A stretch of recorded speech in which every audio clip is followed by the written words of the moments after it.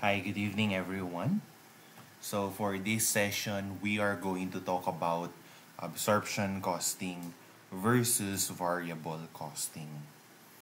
So, I have already given you the handouts for this session. Before we begin, I would like to make the following correction. For the first problem, problem A, the number of units expected to be sold will always be 10,000 units. The assumptions under items 1, 2, 3, and 4 are showing the number of units that are expected to be produced rather than sold. Again, in your handouts, please change the word sold into produce. In problem A, we will always expect to sell 10,000 units, and the number of units expected to be produced is what is going to change. Okay? So please take note of these corrections. What is being shown under each line item, 1, 2, 3, and 4, are the number of units expected to be produced, not sold. Okay? So, let us have a quick recap. We may classify cost according to behavior. That is, cost can be variable, fixed, mixed, or step cost. This time, we're going to classify cost on the basis of function. According to function, cost can either be product cost, period cost. Again, according to function, cost can either be product cost and period cost.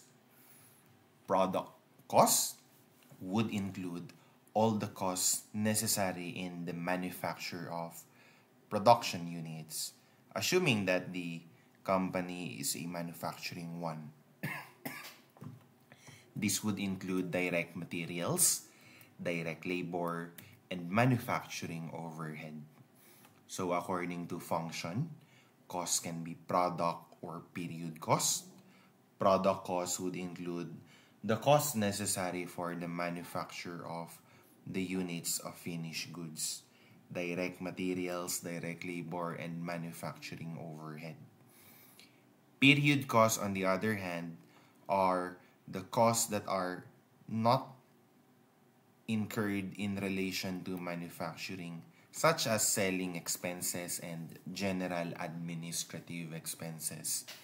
These kind of expenses are said to be period costs because they are expense in the same period in which they are incurred. So product costs are the costs that are pertaining to the manufacture of the finished goods item. Period costs for everything else. The sum of all direct materials and direct labor are direct costs. We call them the prime cost, DM and DL combined. Then DL and manuf overhead are what we incur in order to convert materials to finished goods. So labor and overhead combined, we call them the conversion cost. Again, because labor and overhead are the costs that we incur to convert DM to finished goods. Costs that are not direct are obviously indirect costs. So manufacturing overhead and the selling and general admin expenses are said to be indirect costs. Now, for purposes of preparing the financial statements, the standards would prescribe the use of what we call absorption costing. Okay? Absorption costing. This is the prescribed presentation, prescribed costing used for the presentation of items in the income statement to comply with IFRS. That is for external reporting. We call this absorption costing. Now, here is the deal. I want you to imagine a scenario where you expect to sell 10,000 units. Okay, 10,000 units. Now, the selling price is 20. Direct materials 4. Direct labor 4. Variable manuf overhead is 4. Fixed manuf overhead is 20,000. Commission 3 and fixed admin expenses 10,000 pesos. This is the scenario. Now, I want you to put yourself in the shoes of the product manager. The product manager of this product line. Whatever this may be. Say this product line, you are in charge of the entirety of the product line. So let's say call this product X, for example. Okay, you are in charge of the manufacture and sale of product X. Now, here's the thing. What if we prepare income statements? The company uses absorption costing in preparing the income statements to evaluate us as a manager of this product line. So again, we are the manager of this product line. I want you to imagine that they are requiring us, that they are evaluating us rather based on absorption costing income statements. Now in absorption costing, remember that we classify costs based on function. So you have sales minus cost of goods sold, where all the product costs are going to be deducted, giving you gross profit. And then gross profit minus the selling and admin expenses, that will give you operating profit. That's how absorption costing works. Okay? So again, you expect to sell 10,000 units with these figures in mind. You are to prepare what your expected income statement would look like. Assuming that you will produce 10,000 units. So this is number 1 in your handout. Assuming that you will produce 10,000 units. So prepare an income statement. Assuming you'll produce 10,000 units. Go.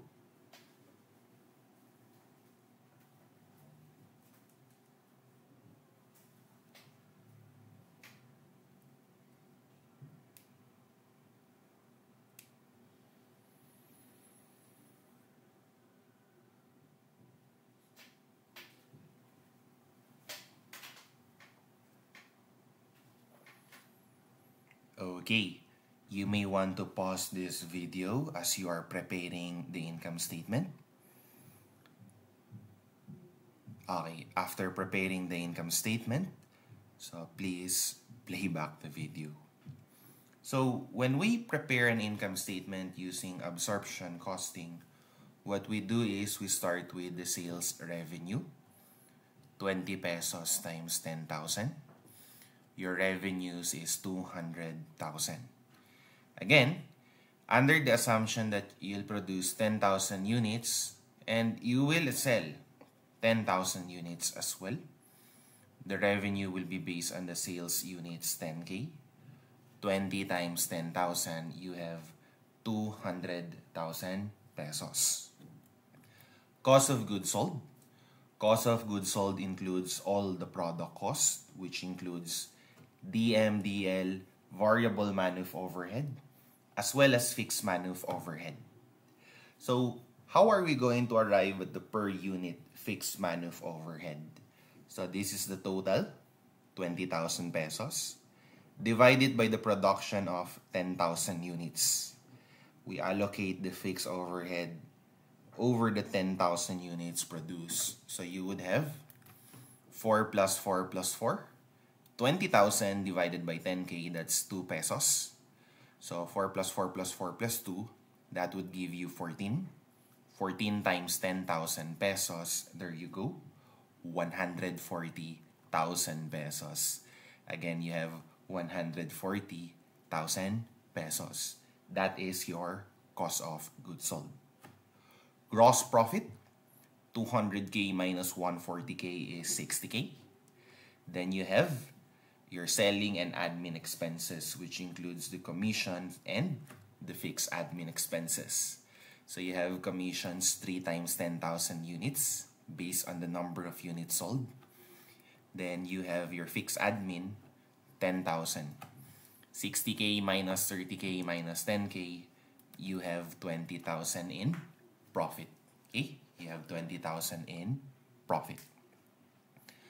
Now, you are expected to generate a profit of 20,000 pesos. However, remember that you are the product lines manager for this item. Let us say that you are pressured to show a better profit for the reason that you're expecting a promotion. You want to receive a large bonus at year end, or maybe you are in line for the next position, that is to be promoted to a higher level of manager. Now, what basically you can do is to increase your sales revenue in order to increase profit, or you're going to control cost. That is, you're going to minimize cost as much as possible. So it's either you increase sales or you minimize your cost and expenses. Now, let us say that these two options are not possible. That is, the demand is limited to 10,000 units only, and then the expenses are as is. You cannot change them anymore.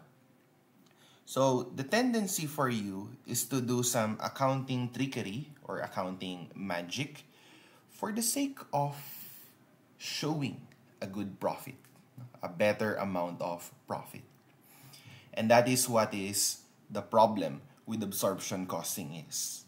Actually, managers can manipulate showing higher profits without actually controlling costs or generating added revenue. Product line managers can do this, that is increasing profit without any substantial operational changes by simply producing more units. So go back to your handout. Okay, assumption number 2. What if you're going to produce 10 instead of 10K, 20,000 units? What if you'll produce 20,000 units? How will your income statement look like? I'll give you a few minutes to do that.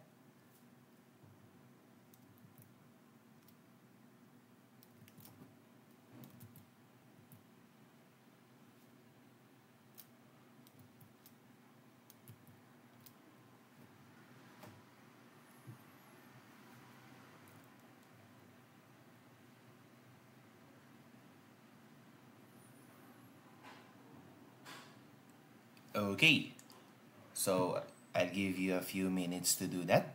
Since this is a recorded video, you may pause this as you are preparing the income statement. Please make sure that you are indeed preparing the income statement under assumption 2. You use absorption costing in preparing the FS, assuming you produce 20,000 units. Okay, you may pause this video if you are not yet done. So what will happen if we produce 20,000 units instead of 10,000 units? Again, there's nothing we can do about the sales. We are limited to 10,000 units sold only. So what will happen here is your sales revenue is still 20 times 10,000, 200,000 pesos. Now, what about your cost of goods sold this time? Your DM, DL, and VMOH are expected to remain the same at 4 pesos each line item. So that's 4 plus 4 plus 4. But the fixed manufacturing overhead will be distributed among 20,000 units. 20K divided by 20K, the FOH per unit is only 1 peso. 4 plus 4 plus 4 plus only 1 peso for fixed overhead. Your cost of goods sold is only 13 times 10,000, 130,000 only. This would lead to a gross profit of 70,000 pesos. Next, let us deduct the commissions. 3 pesos per unit sold times 10K, 30,000. Fixed admin is at 10,000. And operating profit will be 30,000 this time. Note that by producing more units, instead of 10K, you produce 20,000 units this time, your profit has increased from 20,000 to 30,000, even if you just sold the same number of units. So what kind of sorcery is this? What happened in this presentation of the income statement? Why is it that you simply produce more units, the profit went up, even though you did not sell more units? What kind of accounting trickery is this? Well, so that you know what happens, I think it is obvious for some of you, because you distributed the fixed overhead costs among more units, you only sold 10,000, you produced 20K. 10,000 of the units were left in inventory. So the fixed overhead pertaining to those 10,000 units left in inventory is not yet expensed as cost of goods sold. So what happened here was that your fixed overhead incurred is still 20,000, but 10,000 of that is not yet reflected in your cost of goods sold. It was left in your ending finished goods inventory. So again, what happened here? You, as the product line manager, has produced more units without selling more. You're able to increase the profit. This is not a real increase in profit. This is only an accounting trickery. We call this phantom profits. What is this phantom profits? Well, basically, you can increase your reported profits by producing more and more, even though you are not selling more. Your revenues are just the same. The amount of cost incurred is just the same. You're able to create added profits. No? You increase your reported profits. We call that phantom profits, without real or substantive change in your operations. Wala naman talagang nangyaring pagbabago sa benta mo, sa cost incurred mo. Hindi mo naman ginalingan sa pagbenta o ginalingan sa pagkontrol ng cost. Talagang mas marami ka lang na-produce, na delay yung pag-expense ng fixed overhead. Dinamihan mo kasi ang production. So ano nangyari dyan? Na-spread out yung fixed overhead sa mas maraming units. So yung mga units hindi nabenta, yung fixed overhead nila hindi pa nasama sa cost of goods sold. Yung fixed overhead na iwan sa ending finished goods inventory. In this case, 10K was sold. The remaining 10K, because you produced 20K, no? The remaining 10K was left in inventory. Now, what is the problem with this one? This will create behavioral implications that are not helpful to the company. Hindi ito nakakatulong sa kumpanya. What will be the behavioral implications of this one?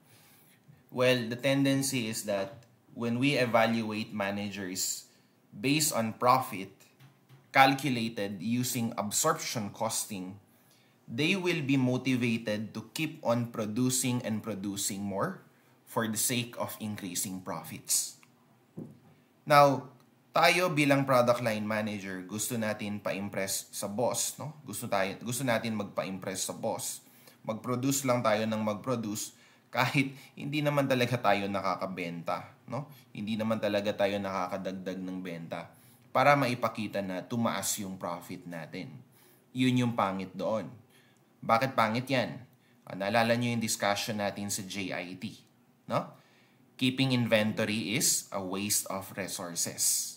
According to just-in-time philosophy, keeping inventory can cause us high waste of resources.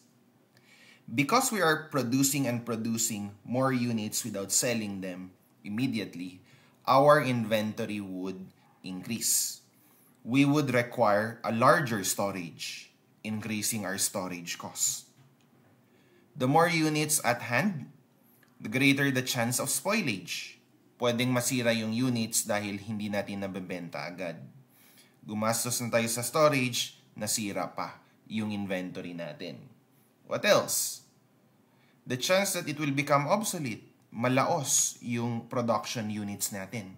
Hindi na mabenta kasi sobra yung na-produce natin tapos hindi na uso So, inventory is actually, or keeping inventory, no? Carrying inventory actually incurs a lot of costs. The problem with absorption costing, when used for internal decision making, when we evaluate managers, is that it will motivate those product line managers to keep on producing even if they cannot sell the items. Now, what can we do in order to stop this? No? What can we do in order to stop this? I want you to take note that absorption costing is required only for external financial reporting when we prepare the FS. Remember that in management accounting, when we prepare reports to be used inside of the company, the standards are not binding. We can violate the reporting standards used for external reporting if the reports are prepared for internal use only. So, in order to prevent this problem from happening, that is, the problem is managers keep on producing and producing without actually being able to sell them, is for us to use an alternative to absorption costing. We call this variable costing. While variable costing has its own flaws and limitations, variable costing can deal with the issue at hand, yung excess production, kasi yung manager gusto lang mag-produce para tumaas yung profit. Variable costing can help us remove that kind of motivation, no? Para iwasan yung excess production, pwede tayo tulungan ni variable costing. Now, let us say for the given problem, we are going to use variable costing. What does it mean? When we use variable costing, we have to make sure that the manufacturing overhead is separated into variable manufacturing overhead and fixed manufacturing overhead. Nakahiwalay ang variable tsaka fixed, no? Magkahiwalay ang variable at fixed. And the variable overhead will be treated as is a product cost. Fixed manufacturing overhead, on the other hand, will be treated just like the other expenses. That is, it will be treated like a period cost. Okay? So, ang gagawin natin kay fixed manuf overhead, tratuhin natin siya na para siyang isang period cost. Ine-expense natin kaagad pagka-incur. Okay? Sige nga. Let's go to item 3. You expect to sell 10,000 units and you will produce 10,000 units. This time use variable costing. Prepare an income statement using variable costing, assuming you'll produce 10,000 units. Go.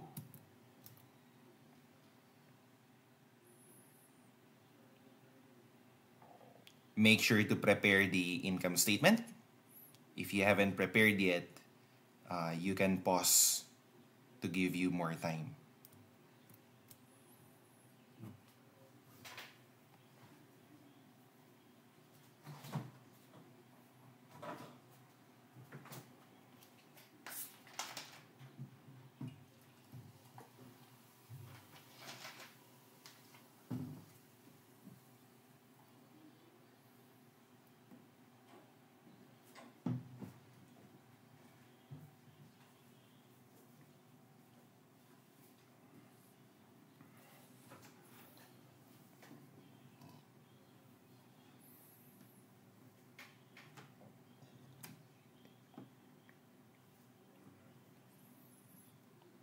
Okay, game tayo.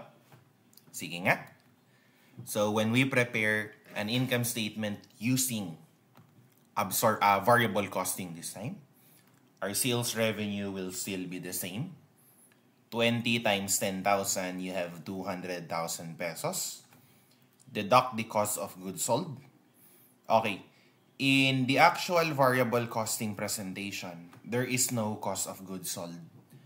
However, I'm going to use terms in the meantime that are comparable to absorption costing.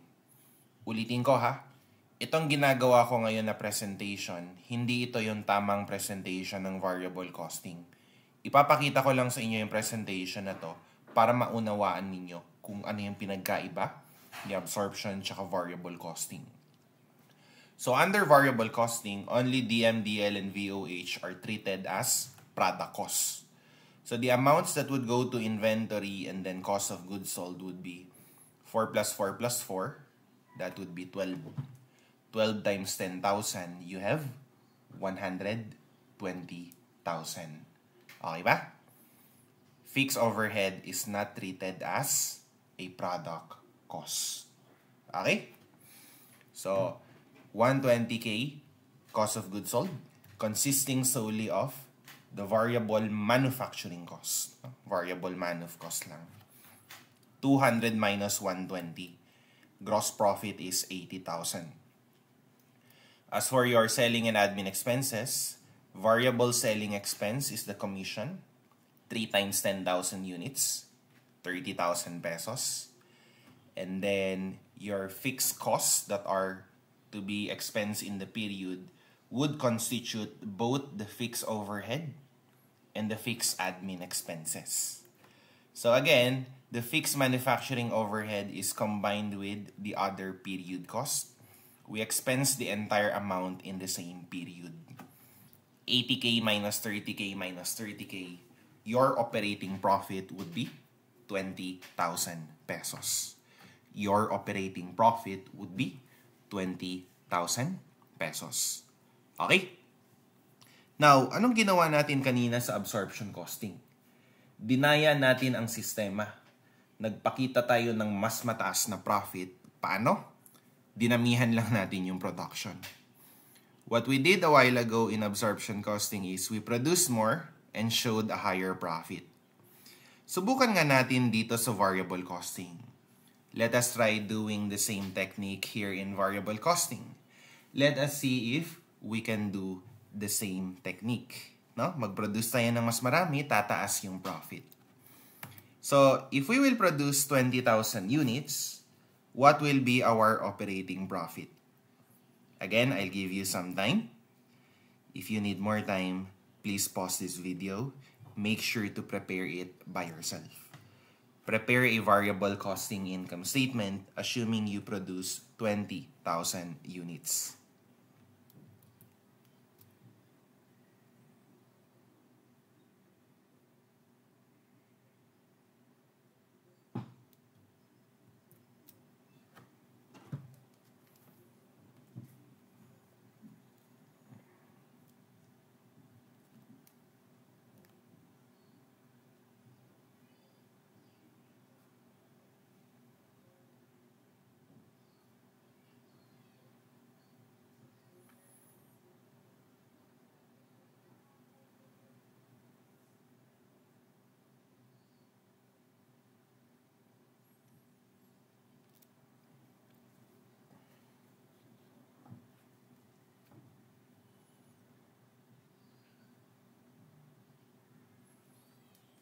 Okay, please prepare your income statement. Assuming we produce 20,000 units, but our sales is limited only to 10,000 units still. Your sales revenue would still be the same, 20 times 10K, 200,000.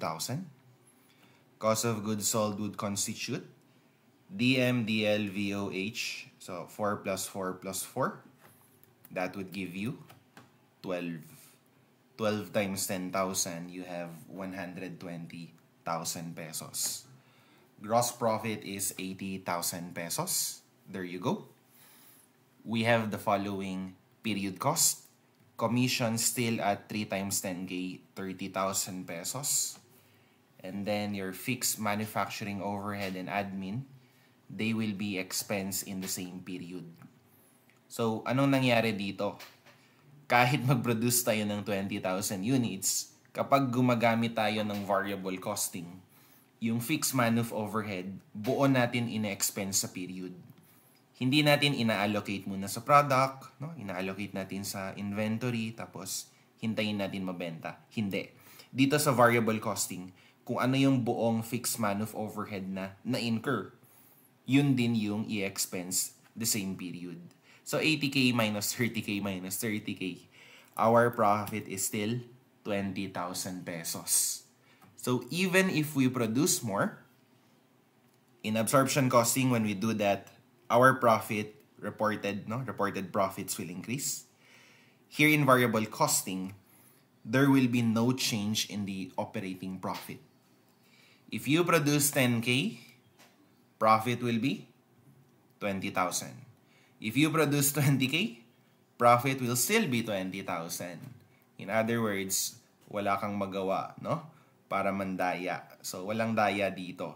You cannot fool your boss into thinking that you have a higher profit to increase your bonus. So, that's the significance of variable costing. It will not motivate the managers to keep on producing excessively. Diba? So, hindi mo magawa ng paraan na mag-produce ka lang ng marami, tataas automatic yung profit mo. Hindi yan nangyayari sa variable costing. So, that's the significance, no? Again, that's the significance of variable costing.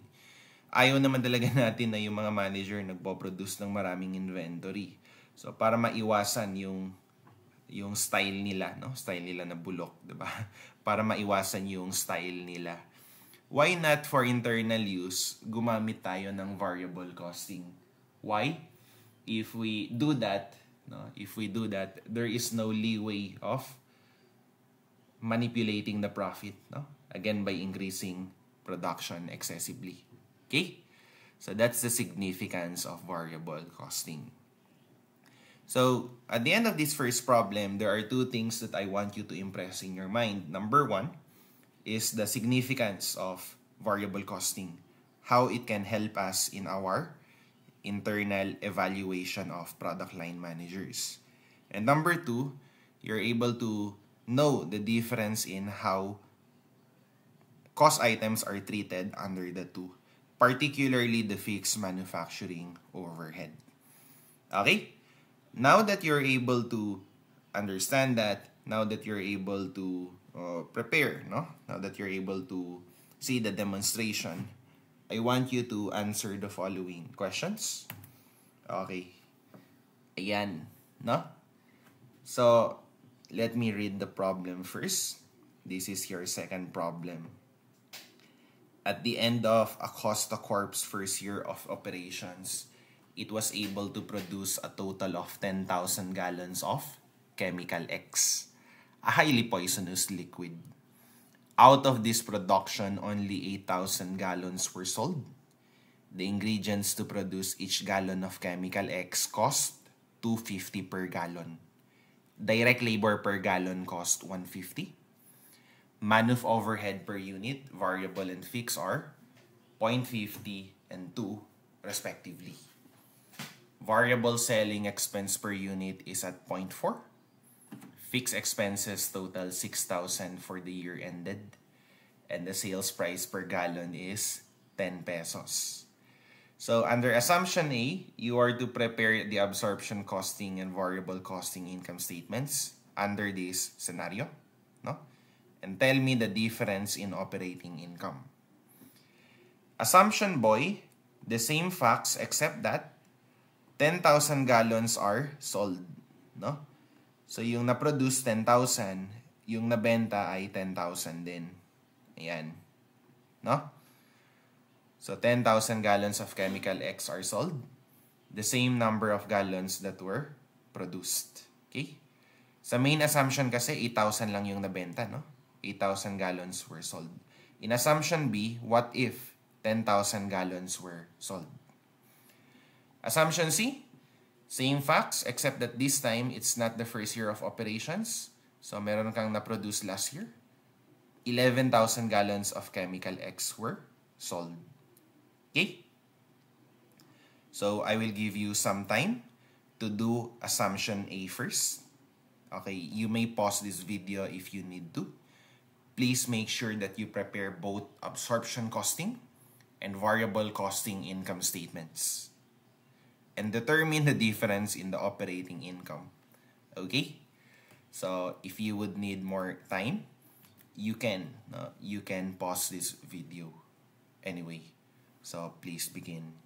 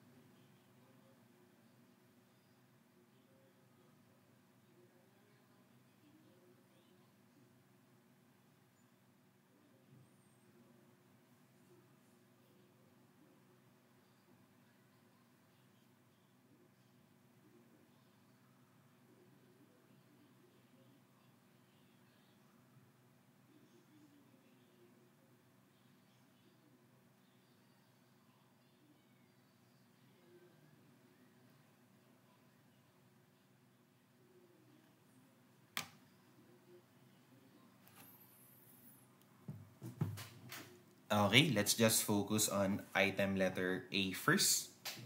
Again, that's the absorption costing and variable costing income statements. So again, 10,000 gallons were produced, only 8,000 gallons were sold. Okay? So what's the price? The price is given 10 pesos. The costs are 250 direct materials, 150 for direct labor. Variable overhead is 0.5, fixed overhead is 2. Variable selling expense 0.4 and fixed expense in total is 6,000 for the year ended. Okay, game. So let us answer this one. So 8,000 units sold. Under absorption costing, the sales revenue would be 10 pesos the price times 8,000. You would have 80,000 pesos. Okay? You would have 80,000 pesos revenue. Under absorption costing, you would combine the DMDL and VOH and FOH. So 250 plus 150 plus 0.5 plus 2, that's a total of 650 per unit. 650 times 8,000. Cost of goods sold is 52,000 pesos. Cost of goods sold is 52,000 pesos. Gross profit is therefore 28,000 pesos. Okay, variable selling and admin expenses is at 0.4. 0.4 times 8,000 units is 3,2. Then your fixed admin expenses is at 6,000 pesos. So if you are going to prepare an income statement using absorption costing, the reported profit would be 18,800. Okay? 18,800. That's the reported profit under absorption costing. Okay. Now, what if we're going to prepare the income statement using variable costing? Paano naman ngayon kapag variable costing yung ating gagamitin? Ano ang magiging itsura ng ating income statement? So the revenues would still be the same. 10 times 8,000, 80,000 pesos. As for the cost of goods sold, hindi kasama ang FOH na 2 per unit. What will form part of your inventory and therefore will go to cost of goods sold will only be 450 per unit. So 450 times 8,000, you have 36,000 pesos. 80K minus 36K is gross profit of 44,000 pesos. Now, your variable selling and admin expenses will be deducted next at 0.4. 0.4 times 8,000 units is 3,200. And then your fixed costs would be a combination of the 6,000 fixed admin and the fixed overhead. How do we arrive at the total fixed overhead incurred? Now, if you are going to calculate the FOH rate, in other words, FOH per unit, you basically take the total FOH cost, no? The total FOH cost, ayan, no? Total FOH cost, and divide that by the total production budgeted, no? Total production budgeted. We were able to arrive at an FOH per unit of 2 pesos, no? Yun yung given sa atin, no? The FOH per unit is given at 2 pesos per unit. So, kapag 2 pesos per unit yung FOH natin, tapos yung production, hindi naman sinabi na yung budgeted tsaka actual ay magkaiba. Yung total production daw natin ay 10,000 units. No? 10,000 units. Magkano ang total FOH? No? Magkano yung total FOH? Ayan. Pwede natin i-work back kung magkano yung total FOH. So sa problem na to, wala pa namang kinaibahan yung actual tsaka budgeted. So kung ano yung actual production, assume natin yan din yung budgeted production. We got an FOH per unit of 2. magkano kaya ang total FOH? No? Kung 2 pesos yung FOH per unit, magkano kaya ang total FOH? Tapos 10,000 units yung production. No? 10,000 units yung production. So, ayan ha. So, we can work back that we would have 20,000. Ayan, no? 20,000. Yung ating total FOH. 20,000 yung ating total FOH. Ayan. So, if we are going to deduct the total fixed cost, it will not only be the 6,000 pesos fixed selling and admin expense, it will also include the fixed manufacturing overhead of 20,000 pesos. Ayan. So, FMOH, 20,000. Fixed selling and admin cost, 6,000 pesos. Okay? Paano natin nakuha yung fixed overhead? Napa-workback natin. 10,000 units daw yung production, sabi ng main problem, no? Sabi ng case, 10,000 units yung production. 2 yung FOH per unit. E di masasabi natin, yung total FOH nasa 20,000. No? So, 20,000 yung FOH, yung buong 20,000 na yan, ide-deduct sa pag-arrive ng profit. No? Under variable costing, the entire FOH will be deducted in arriving at operating profit. 44K minus 3,200 minus 20,000 minus 6,000. The operating profit would be 14,800. This is the reported profit under variable costing. Magbubura lang ako ha. Ayan, binura ko lang yung scratch ko dito, no?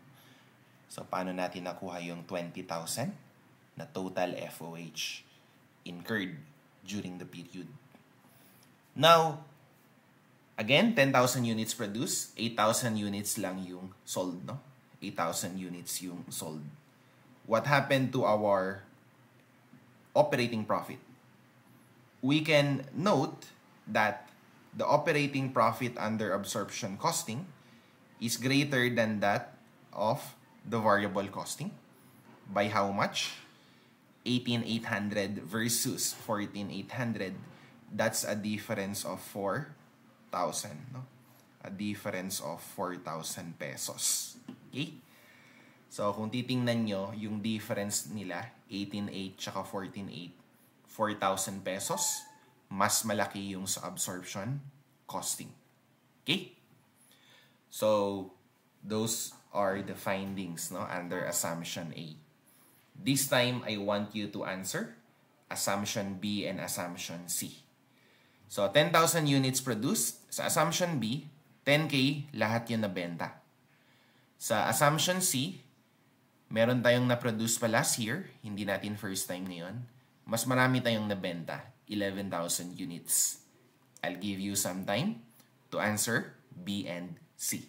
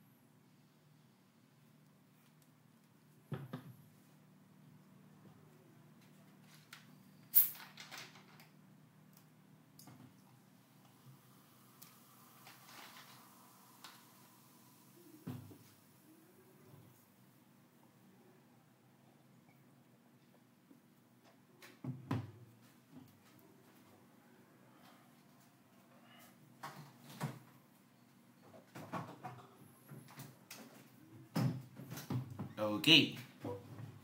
So, let us now answer assumption letter B, as in boy. So, if you need to, you may pause this video if you need more time to do it. Okay?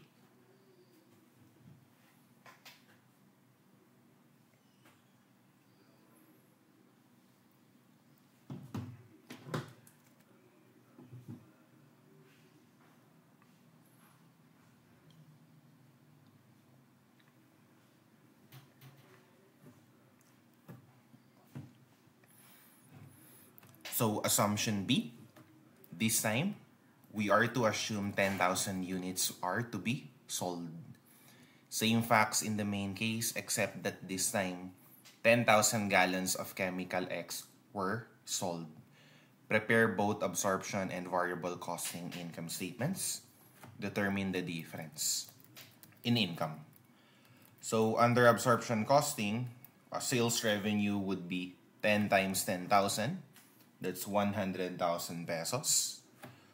Cost of goods sold would be 650 times 10,000, 65,000 pesos. Gross profit will be 35,000. Variable selling and admin expense of 0.4 per unit will be multiplied by 10,000 units, 4,000 pesos. Fixed selling and admin expenses, 6,000 pesos. Operating profit under absorption costing would be 25,000 pesos. Under variable costing, we would have the following. Sales revenue, the same. 10 times 10,000, 100,000. But the cost of goods sold will only be 450 per unit. 450 times 10K, 45,000.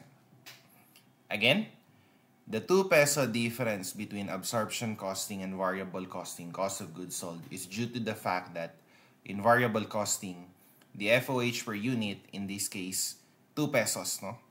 2 pesos yung FOH per unit, it will be expensed immediately. Hindi na siya dadaan sa cost of goods sold. Ulitin ko ha, yung format ng variable costing na ginagamit ko dito, hindi ito yung tamang format. Pinapakita ko lang ng ganito para ma-compare ninyo sa absorption costing. Maya-maya ipakita ko sa inyo yung tamang forma ng variable costing.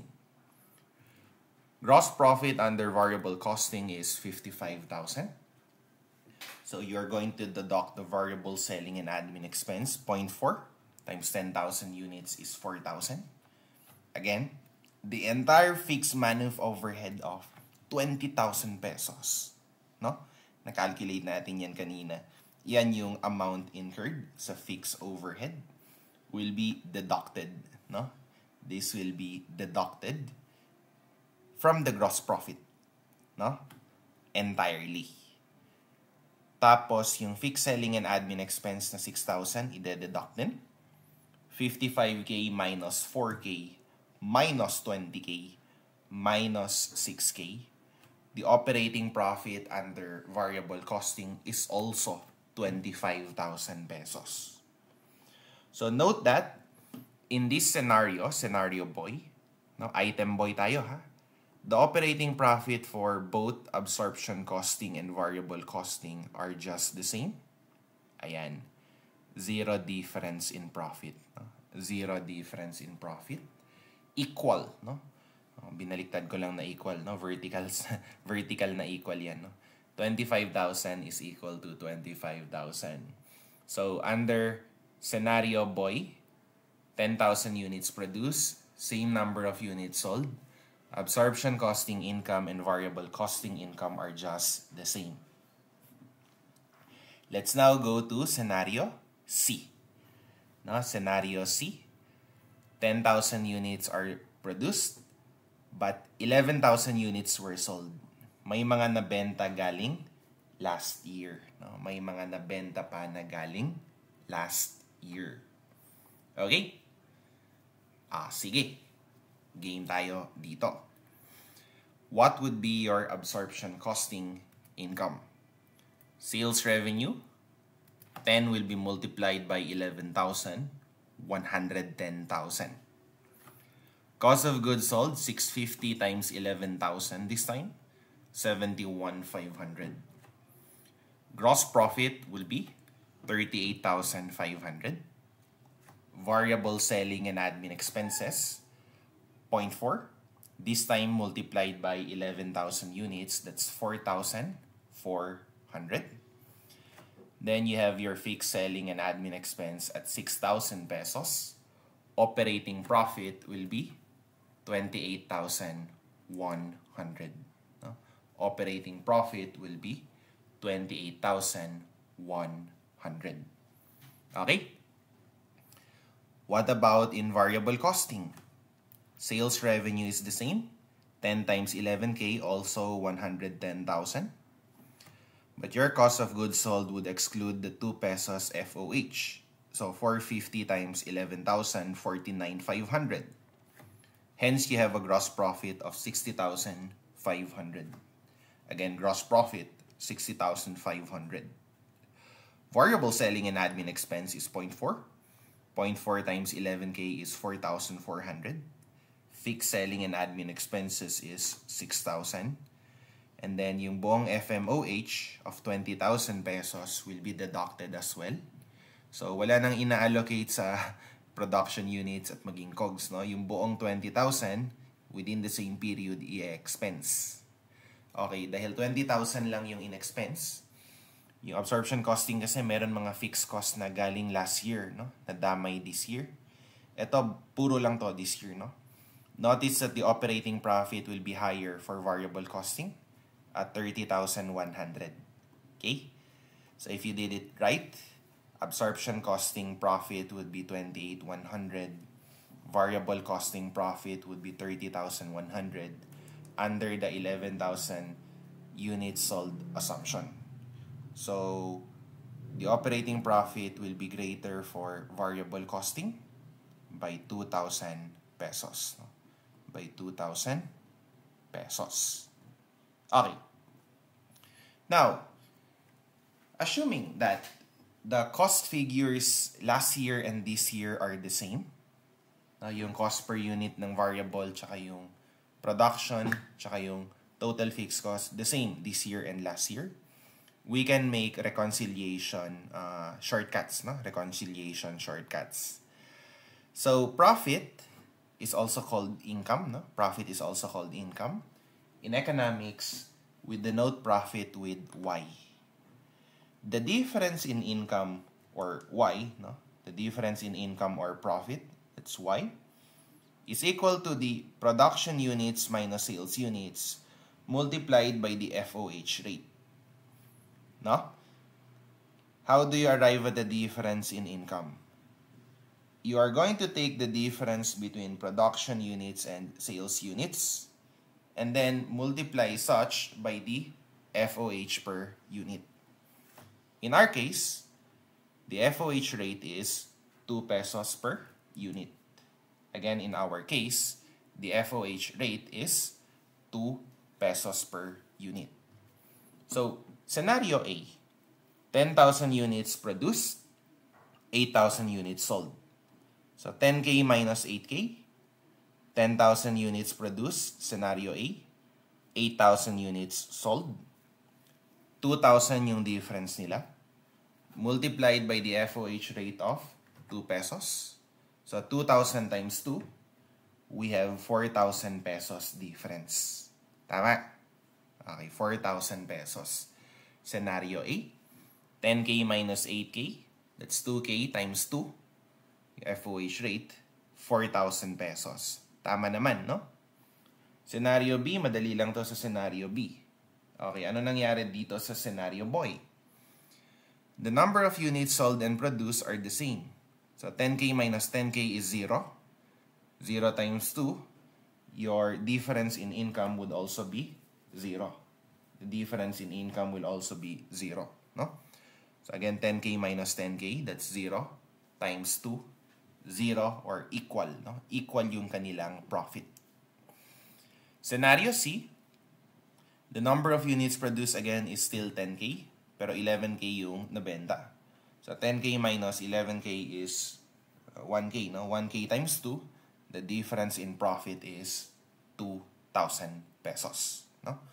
1,000 yung difference ng production and sales multiplied by 2. No? 1,000 times 2 is 2,000 pesos. Okay? Now, question. Paano natin malaman kung sino mas mataas?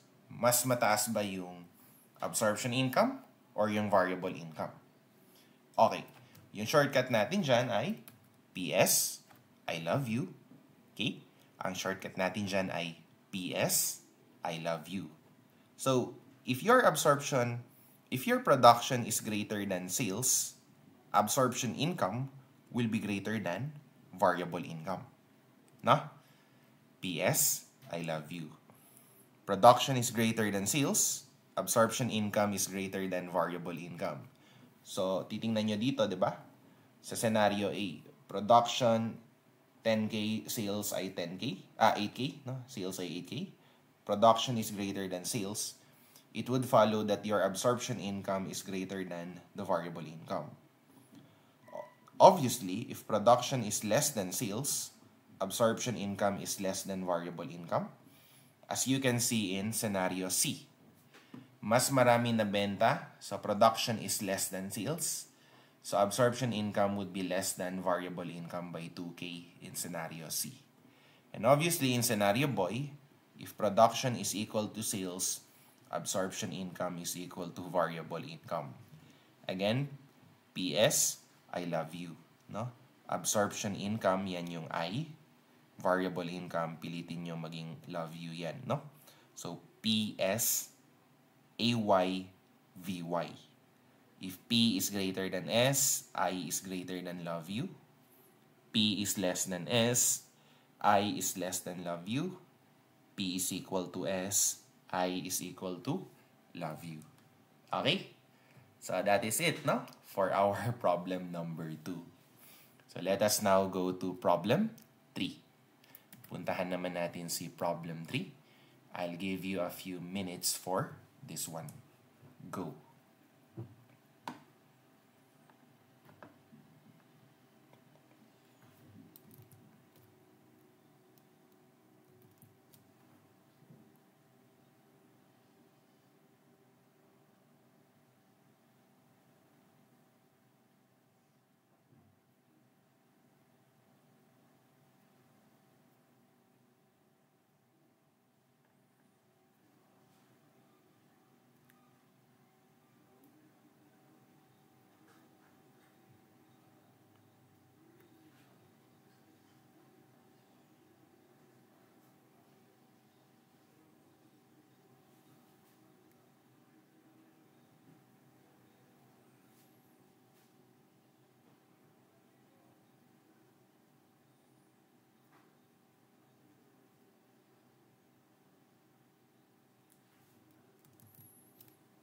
Okay.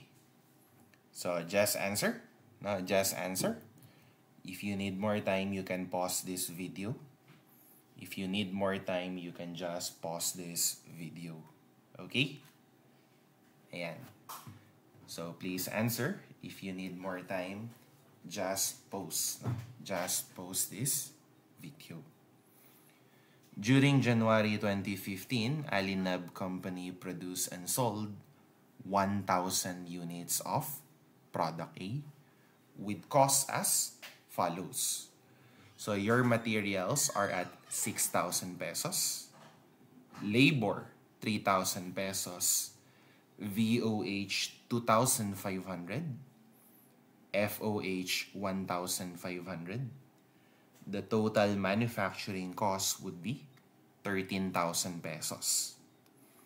Selling and admin costs incurred during the month were variable selling and admin 3,000, fixed selling and admin 2,000 for a total of 5,000 pesos. Okay, game tayo, ha? Game tayo. Number 1, what would be the product cost per unit under absorption costing?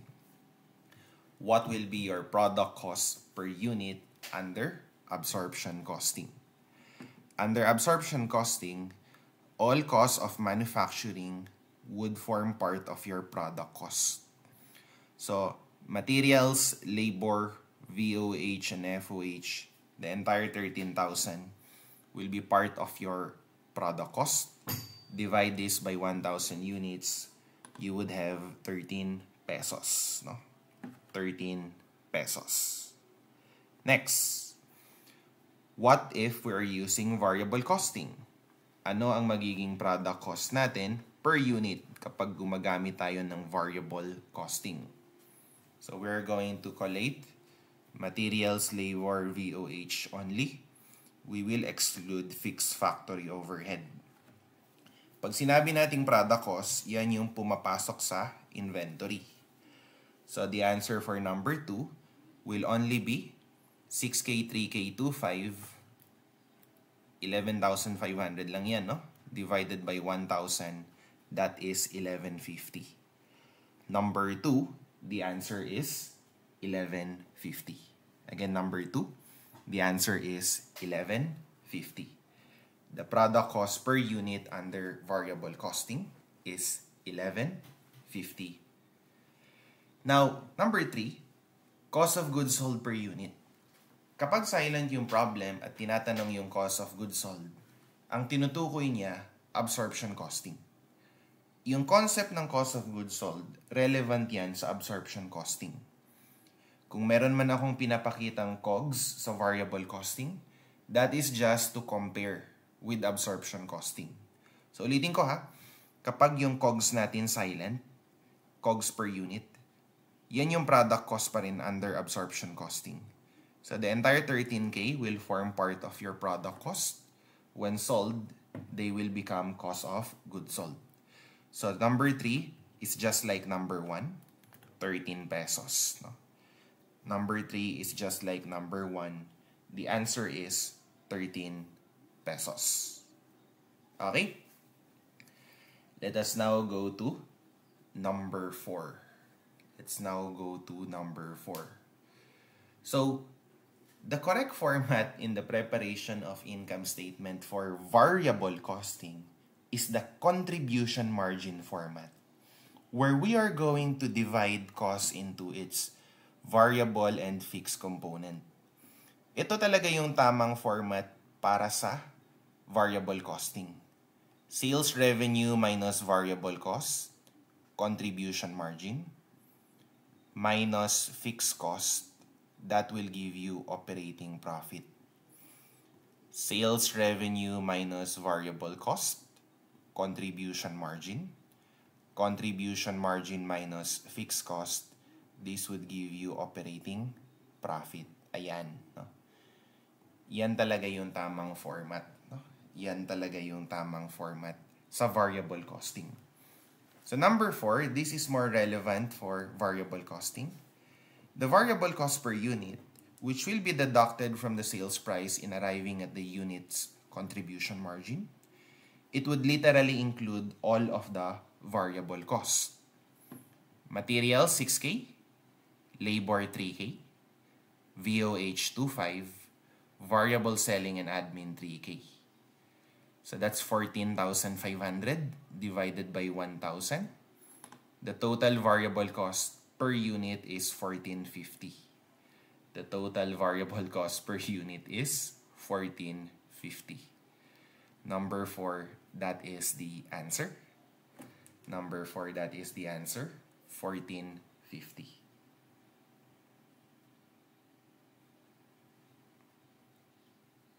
Okay na?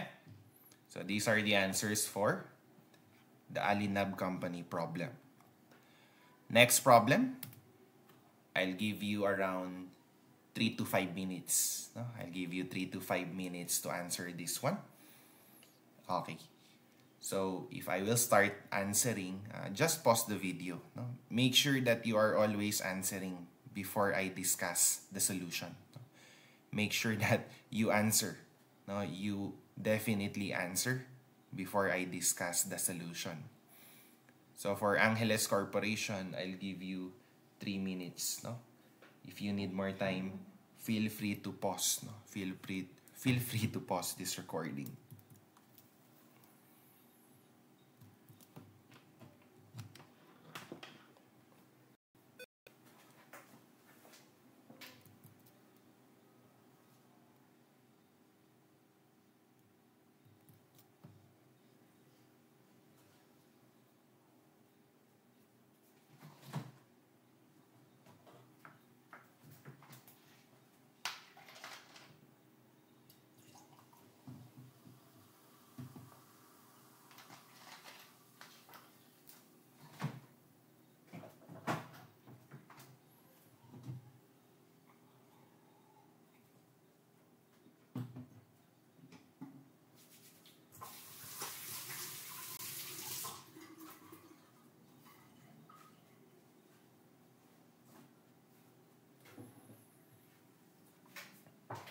Okay, are you ready?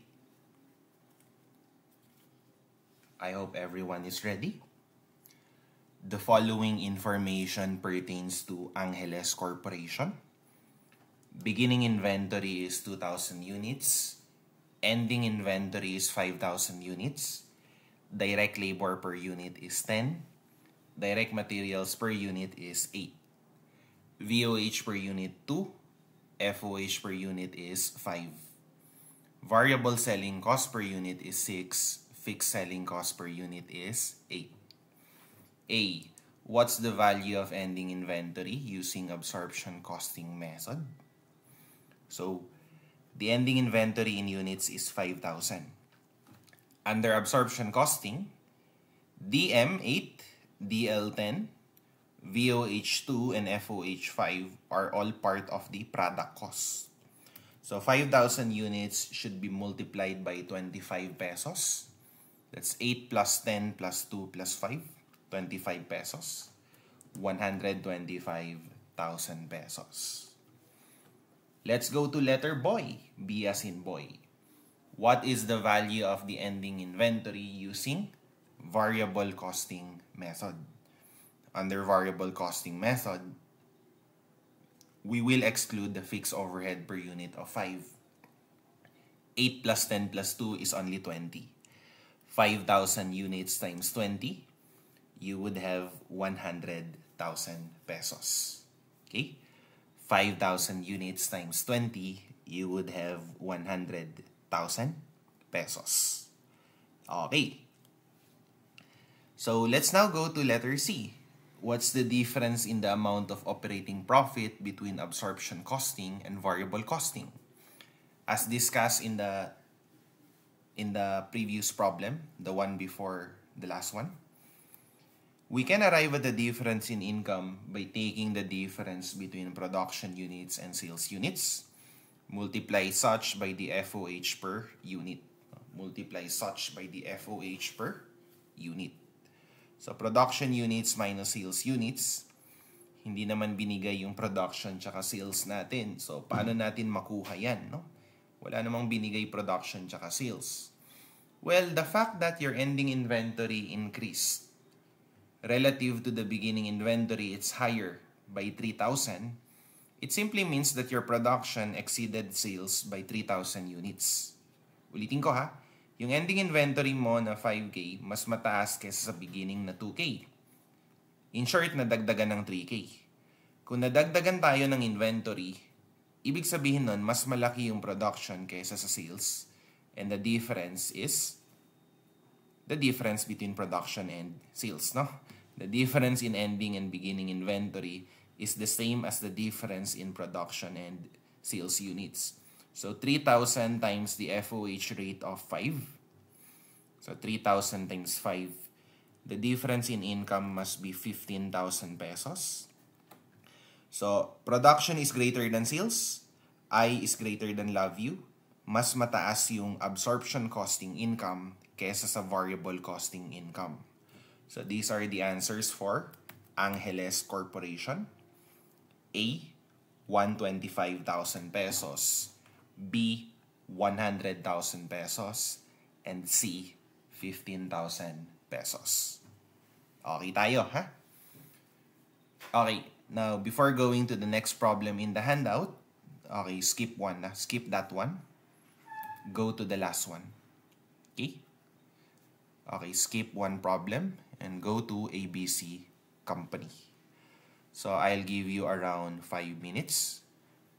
Okay, to answer at least items 1 and 2. No, at least items 1 and 2. I'll give you 5 minutes.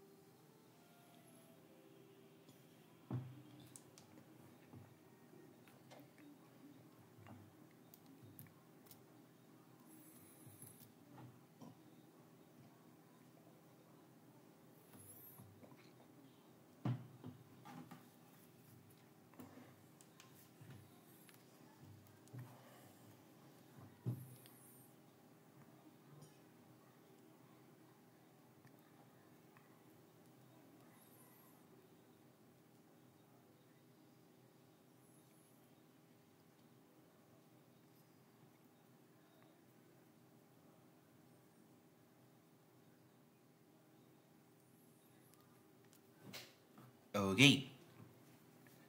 So I think that would be enough time. Again, pause nyo lang ha. Just pause this recording. No? Just pause this recording sakali naman na kailangan nyo pa ng mas maraming time. No? So moving forward, ganun lang gagawin nyo ha. I'm going to answer once I flash the screen.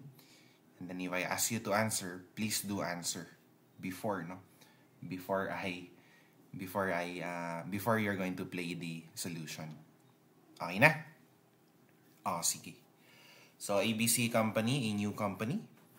Planned and actual production, 200K. Wala pang difference si planned tsaka actual. It's 200,000 units. Sales is at 48,000 per unit. 170,000 units were sold during the year. So, note that planned and actual production are the same. There were no variances during the period. I think that would be sufficient to answer question number 1, or requirement number 1. Determine the number of units in the ending finished goods inventory. Because this is a new company, there is no beginning inventory. The fact that you produced 200,000 and sold 170,000 means 200K minus 170K, 30,000 units of finished goods inventory were left at the end of the period. No? Nasa 30,000 yung units ng inventory. So, walang beginning ha? Walang beginning inventory kasi new company to. Production, 200K. Sales, 170K. So, 200K minus 170K, you have 30,000 units. Okay? Next. What about number 2? Calculate the cost of the ending finished goods inventory under variable costing and absorption costing. Under variable costing and then under absorption costing. Calculate the cost of the ending finished goods inventory. So 30,000 units is the ending finished goods inventory. But what is the cost? Dito kay variable costing, the entire 18 pesos variable manuf cost is the only inventoriable cost. No? So anong inventoriable cost? Itong 18 lang. If we use variable costing, the answer is 18 multiplied by 30,000. Tama? 18 multiplied by 30,000.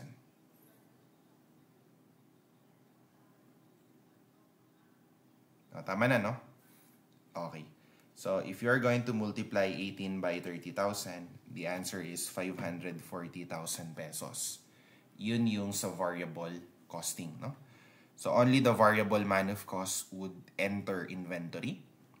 18 multiplied by 30K is 540,000. Okay, what about under absorption costing? Isasama natin yung fixed manuf cost. So, this 840K should be divided by the number of units in production. No? 840K divided by the number of units in production, which is 200K. Pag dinivide natin yan sa 200, the cost per unit is 420. So 420 plus 18, when you add this 18 plus 420, this would give you 22.2 per unit. So 22.2 per unit multiplied by 30,000. Yan, itong 22.2 multiplied by 30,000 units, the absorption costing inventory is, ayan, 666,000. Tama? 22.2 times 30K is 666,000. This would be your finished goods inventory value under absorption costing. Okay? Under absorption costing. Okay? Next, answer items 3 and 4. No? Please answer items 3 and 4. Determine the company's variable costing income, and then determine the company's absorption costing income. Okay? I'll give you around 3 minutes for this one.